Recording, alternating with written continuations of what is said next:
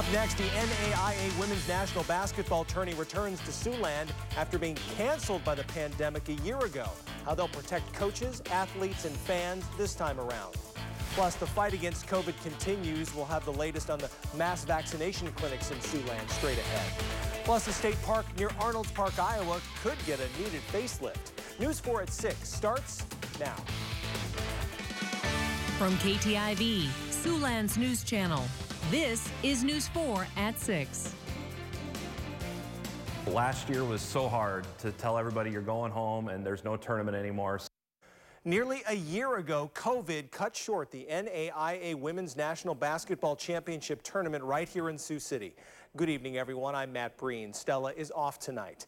The tournament kicked off March 11, 2020. In preparation for the big crowds, the NAIA laid out several safety recommendations. Everyone was encouraged to fist bump or forearm bump to replace the traditional post-game handshake. Tyson Event Center leaders even made cleaning common surfaces a priority. But just a day later, March 12th, the NAIA canceled all spring sports and brought the basketball tournament to an abrupt end. This year, players and coaches get the chance to return and redeem themselves. KTIV's Libby Randall is with Live Link 4 outside the Tyson Event Center tonight. Libby, the pandemic isn't over, so what will this year's tournament look like? Right, Matt. Well, just 1 week from today, the Tyson Event Center will be buzzing with the NAIA tournament taking place just inside those doors. Today, I learned about what the process is like leading up to that and what precautionary steps they're taking to ensure everyone's safety. Certainly health and safety of the student athletes is A1 on the top of the list. With any major sporting event, what is now considered the new normal wasn't considered at all 1 year ago. Masks and social distancing will be required. Perhaps the biggest step the NAIA organization is taking to ensure the tournament goes on safely, COVID testing. We've been doing a lot of preparations for COVID testing for all the participants. Precautionary testing, mask mandates, and limited fans. NAIA basketball co-tournament director Corey Westra says these are just some of the many things the organization has considered in the time leading up to this year's tournament. We'll have a 20% capacity of the Tyson Event Center, which is still a very nice number of capacity. It's going to be, 1,800 people. And we're going to do the pod seating in there, so there'll be physical distancing. While the tournament itself should take place normally, except for those added safety measures, other events leading up to and surrounding the games will not take place this year. There will not be a banquet. There will not be a Champions of Character day, a clinic for that. Just because of the safety of those participants. That's a large gathering. With all the changes and challenges of putting on a tournament, Westra says he's thankful to the Siouxland community for helping make it happen. The community has really stepped up and said, we're back in.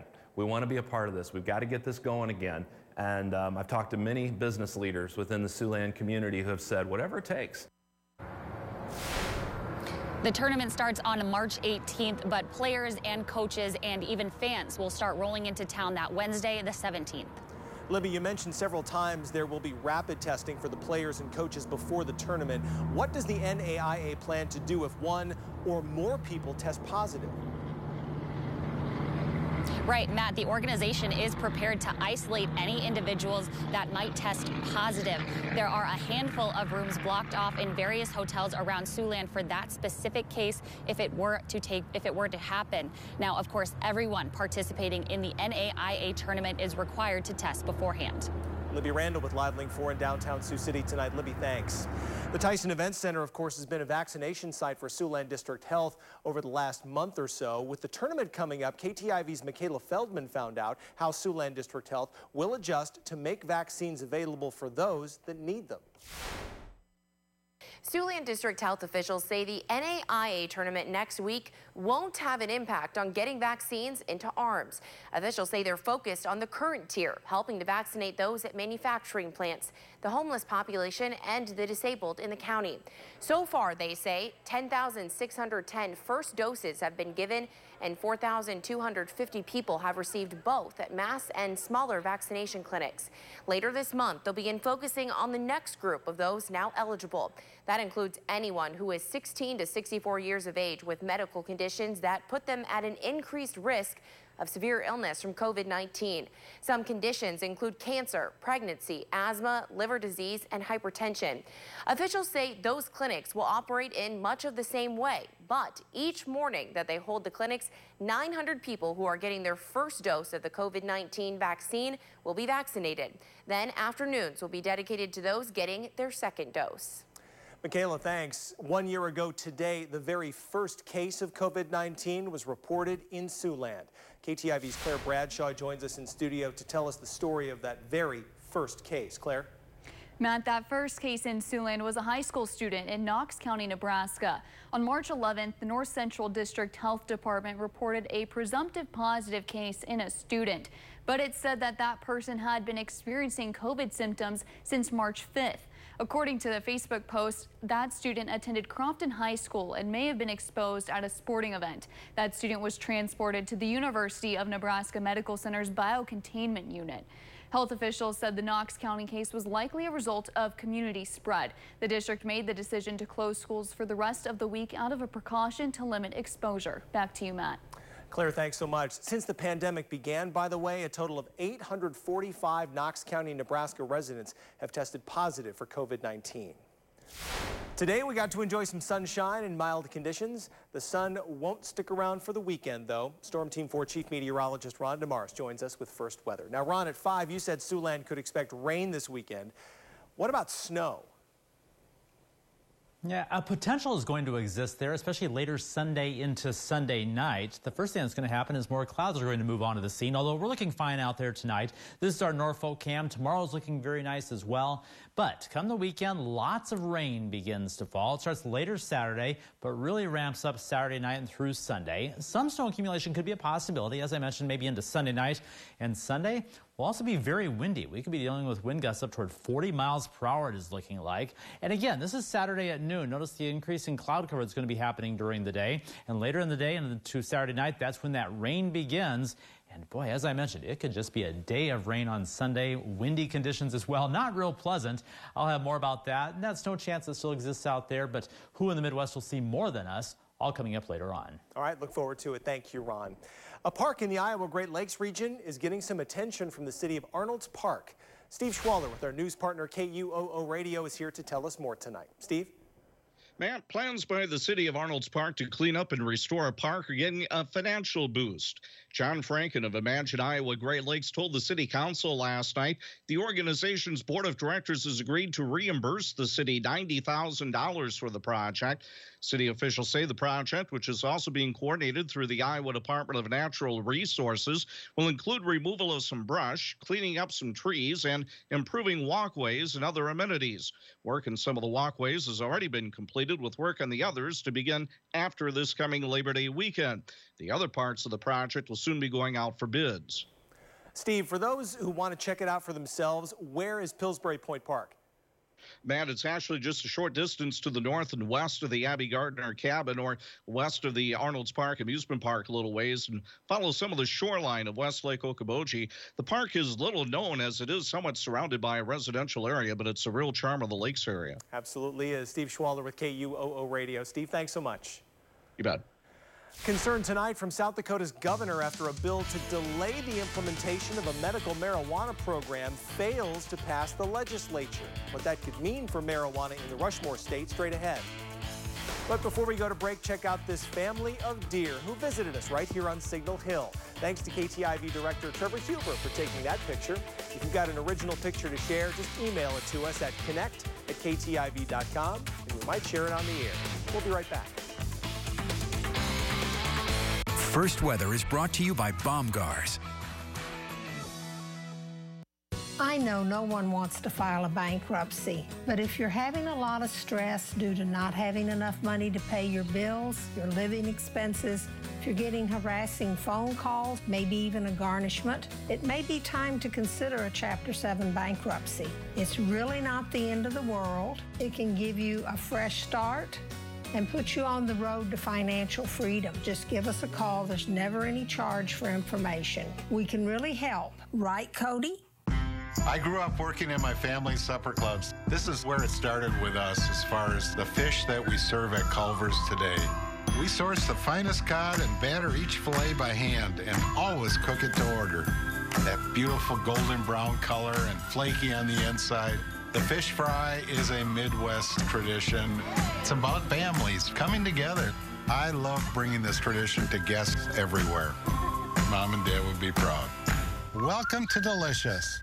Medical data indicates that 1 in 20 people in the United States are at risk of getting colorectal cancer. Tuesday on Health Beat 4, the importance of screening. Health Beat 4, Tuesday on News 4 at 10. Spring weather in Siouxland is always changing. Always know what's around the corner. Get a 10-day and hour-by-hour forecast with the KTIV Storm Team 4 weather app. Download now. Brought to you by Buena Vista Regional Medical Center.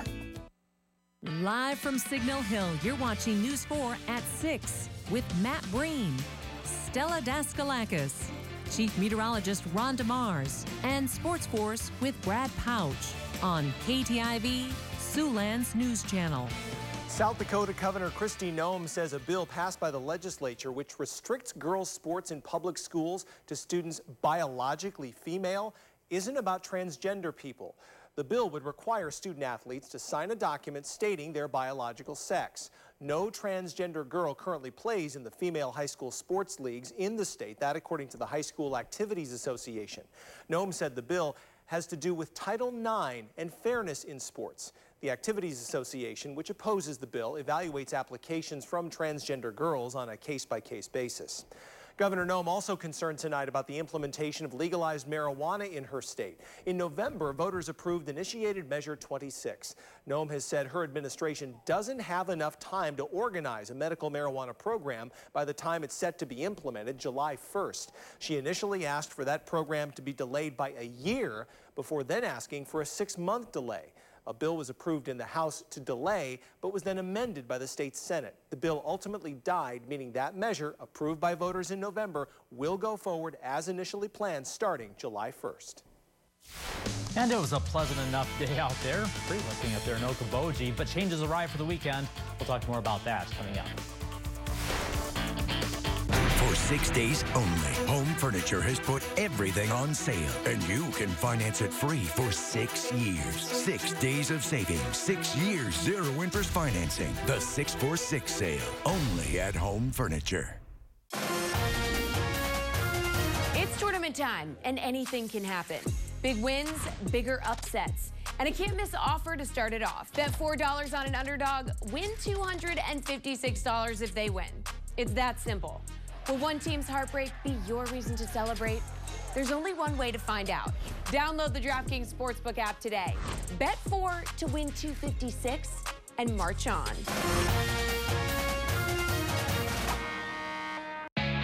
Winter is full of surprises, but you'll be ready with a Ford Escape. Because with up to $5,000 total cash, now is the perfect time to get behind the wheel. Chilly mornings, you've got remote start. Freezing temperatures, forget about them with heated seats. But hurry, your chance to save big and see for yourself how the Ford Escape is built for weather ends soon. For a limited time, get up to $5,000 total cash on an Escape, only at your Northland Ford dealers.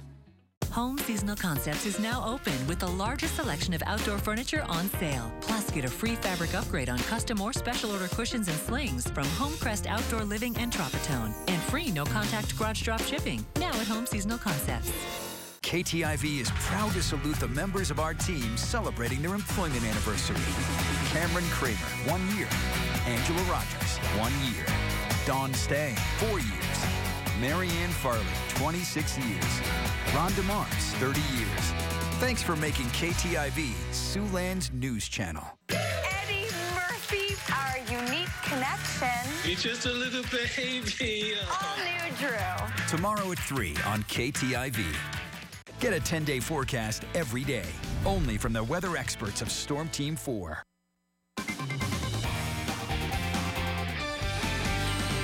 Well, I love me a pretty sunset, and that's exactly what we have going on tonight on our Okoboji cam. Clear skies up that direction. We have just a few clouds way out on the horizon from here in Sioux City. It's a nice view from our Blackbird Bend Casino cam. Up above, though, it's clear. 49 is our current temperature with northwesterly wind at only 6 miles per hour. Very different than those gusty winds that we were seeing yesterday. And what a change we made in just 3 weeks. Of course, we had those record lows of 28 degrees below zero on February 16th and the very next morning as well. 73 just a couple of days ago. That was a record high. So that's a quick turnaround. Yesterday was kind of a volatile day where it was very cold out to the west, very mild still to the east. Now things evening out. 49 right here in town. It's a little cooler to the north, certainly with 20s up that direction, and a little bit warmer down to the south. Wichita, for example, at 59 degrees, but bigger changes lie ahead yet again. No advisories here in the KTIV viewing area, but down to the south, these flood watches are for the system that moves in this weekend. You can see 2 to 4 inches of rain down that direction, and that's the reason for the possibility of flooding. And out west, it's going to be cold enough that instead of rain coming down, it is going to be heavy snow. Winter storm watches in the blue and winter storm warnings in the pink colors that you see there. In that winter storm watch in western Nebraska, there's a place like Scotts Bluff, Nebraska, for example, that could get 2 feet of snow out of this thing.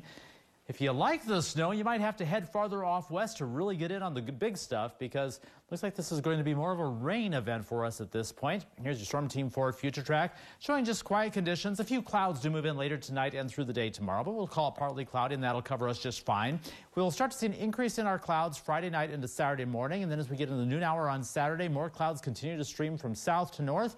By the evening hours, a little bit of rain could begin, and some of that could even be just a little farther to the north than what you're seeing right there, but it certainly becomes a little more intense during the nighttime hours Saturday night and throughout our day on Sunday as well. On top of the rain coming down, it's going to be windy, just kind of an unpleasant day overall with temperatures in the low to mid 40s it's looking like. Then getting into Sunday night, it starts to get colder, so some snow may start to mix in. We'll have to see the exact track of this and what the temperatures are going to be like to see if we can get some of this to accumulate in the region. The most likely areas would be the northern and western parts of the region that have the best chances of some accumulation. And then this could linger into Monday morning, still a light rain snow mix as the system starts to pull out of here. But I'm talking some hefty rainfall amounts that are going to potentially be out there. Some of us could see a good 1 to 3 inches. The more likely scenario would be for the southern portions of Siouxland to see the heavier amounts. The lighter amounts would be a little bit farther to the north. So, well, we'll keep an eye on the weekend, and we'll certainly let you know if any of those changes begin to occur. It can happen with these systems, so we'll keep a very, very close eye on it, obviously. 45 in Spencer and Storm Lake right now. Wayne, you're at 48 degrees. That northwesterly wind, nothing like what we were seeing yesterday when it was gusting over 50 miles per hour for some locations. And highs today were a little bit above average. Upper 40s to lower 50s pretty much covered us in northwest Iowa. And the same kind of story across Nebraska and South Dakota as well. Right here in Sioux City, another above average day for us as we hit 53. Our low this morning was 32 degrees. And tonight we stay above average yet again. Lows in the upper 20s. And tomorrow, partly cloudy skies lead to highs quite a bit like what we saw today. A lot of us in the low to mid 50s. Then we'll keep in the 30s tomorrow night with the increase in the cloud cover. And then a chance of some later day rain showers on Saturday as we turn our clocks ahead 1 hour before you go to bed Saturday night. You'll probably wake up to rainy, windy conditions on Sunday. Some snow could try to mix in Sunday night into early Monday. Monday's high temperature around 40 degrees. We'll then stick in the 40s for Tuesday, Wednesday, and Thursday with maybe some warmer conditions as we approach next weekend. Certainly a wet go of it this weekend, Ron. It looks like it. All day Sunday, maybe. All right, thank you. A cafe in Russia has combined a cat shelter with a working cafe. The idea came about after local shelters ran out of space. The cafe also functions as an alternative workspace for people wanting to get out of the office. For $7 an hour, a visitor gets a place to work, Wi-Fi, a choice of tea or coffee, plus unlimited access to all of the cats. Since the cafe's opening March 1st, several cats have already found new homes. And just ahead in sports, Sarchville Falutin looks to their 12th win in a row. A spot in the Class 3A championship game. Those highlights are just ahead. And Boyd Hall and Western Christian try to get into the 2A title game. Sports Force is next.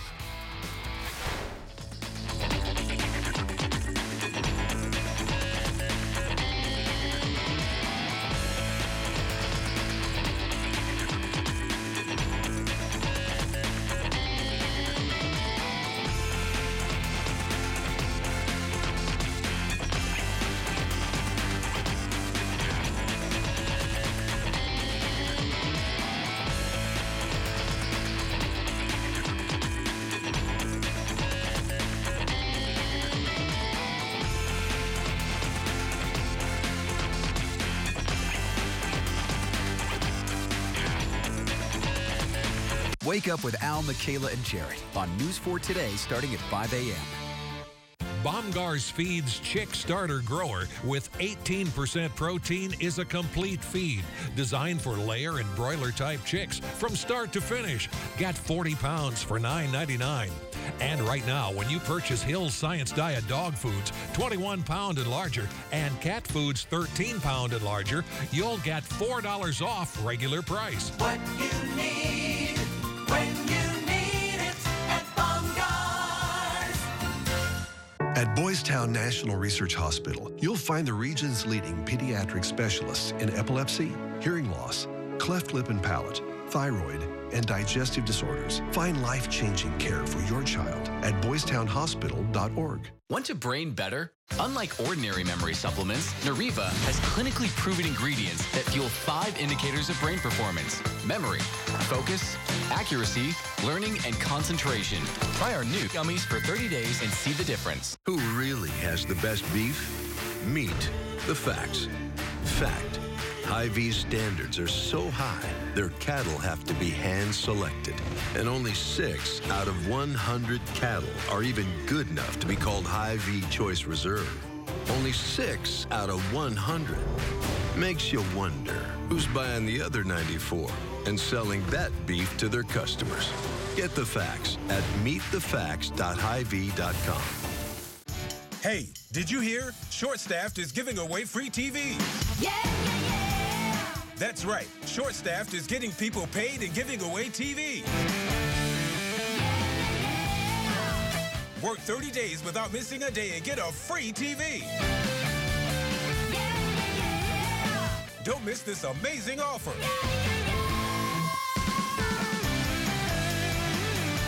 Apply today. Are you and Stabler good partners? We've worked together a long time. I can anticipate what he's thinking, what he's going to do. Yeah, we have a great rapport. Elliot put his papers in. There was nothing I could do.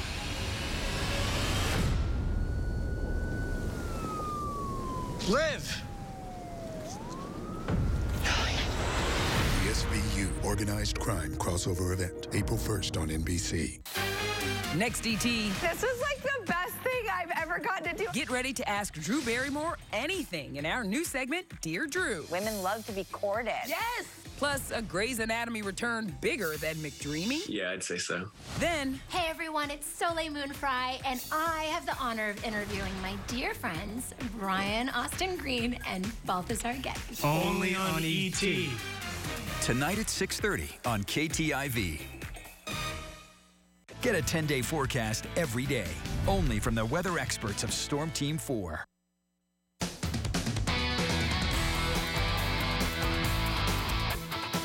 Welcome back. With 10 straight wins, Sargent-Bluff-Luton is the hottest team in the Class 3A state tournament. The Warriors scored 38 points in round 1, but it was enough to beat Western Dubuque in overtime. SBL playing second-seeded Pella in the 3A semifinals. A win moved the Warriors into the title game for the second straight season. Warriors strike first. Nick Muller with a quick release from the corner. And that one is nothing but net. Later in the quarter, SBL gets it inside to Majok Majuk.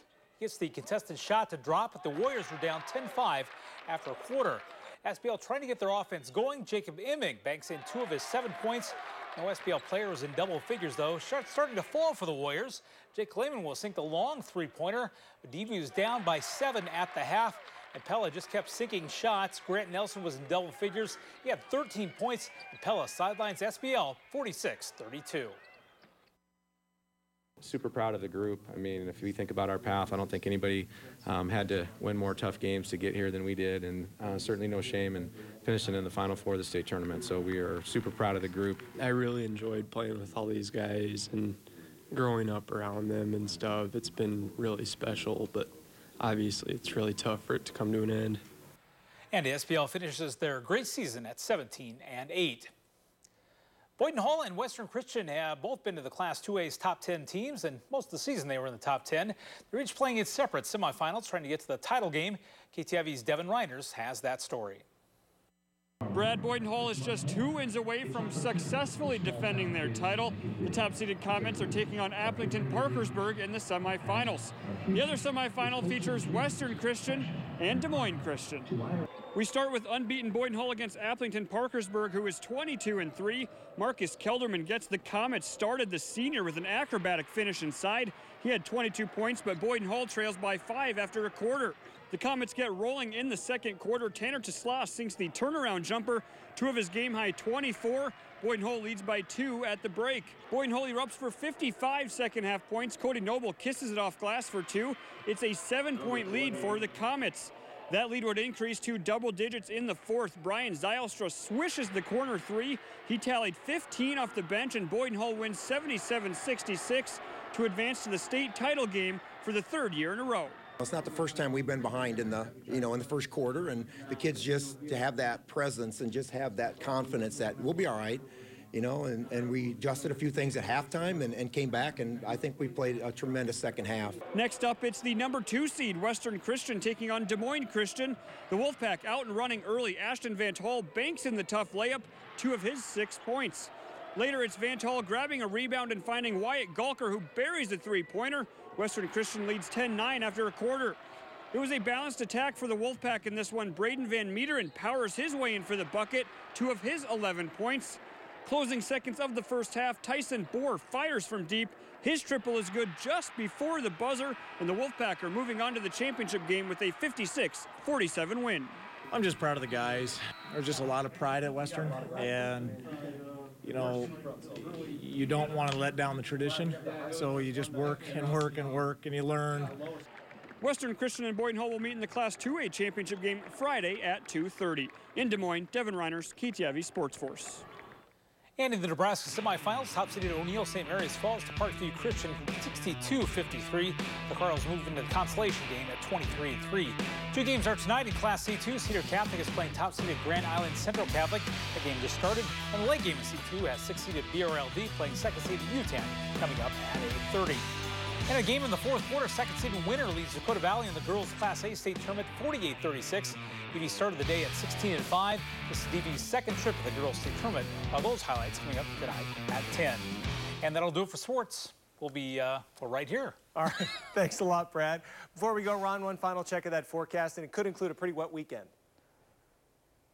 That's right. I am right here, and we are talking about a very nice Friday, actually. Then the clouds move in, a chance of a few showers late Saturday. But then rain really takes over Saturday night and through the day on Sunday as well. So some big changes as we head into the weekend. Something we'll have to pay attention to in the next day or two. Ron, thanks so much. And thank you for joining us tonight for News 4 at 6. ET's up next. We'll see you back here again tonight for News 4 at 10.